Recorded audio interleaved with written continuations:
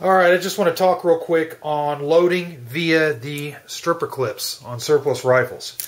A lot of people make a mistake and they try to go ultra lightning fast when loading these things, and sometimes it causes them to fumble. I've seen it happen before. My best advice is take your time loading the stripper clips. Don't try turning a reload on a surplus rifle into some type of dynamic mag pull reload, because it just ain't going to work that way.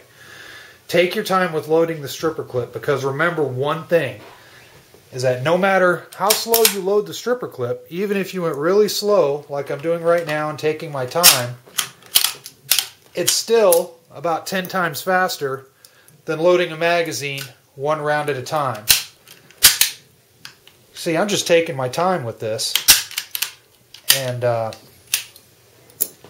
just loaded this gun still 10 times faster than I would have been able to do if I was just loading one round at a time into the magazine. So take your time with the stripper clips, and just remember, you're not going to take a bolt gun, a surplus gun, and do these mag pull tactical ultra 0.2 second reloads with it. It's just not going to happen. If you get good with the rifle and you have a good stripper clip setup, like a good Mauser setup that has some really quality stripper clips, or some Mosins with some quality stripper clips, you might get pretty dang fast.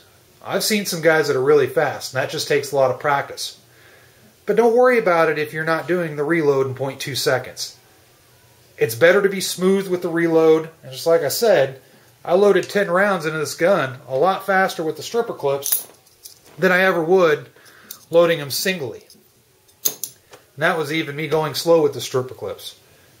So, take your time with it, be smooth with it, don't worry about being ultra fast. Speed comes with practice, and the more you do it, the faster you'll get, and you'll stay smooth at the same time.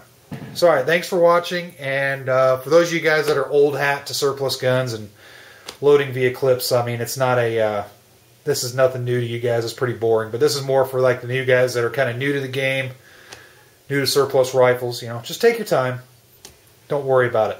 Alright, thanks for watching.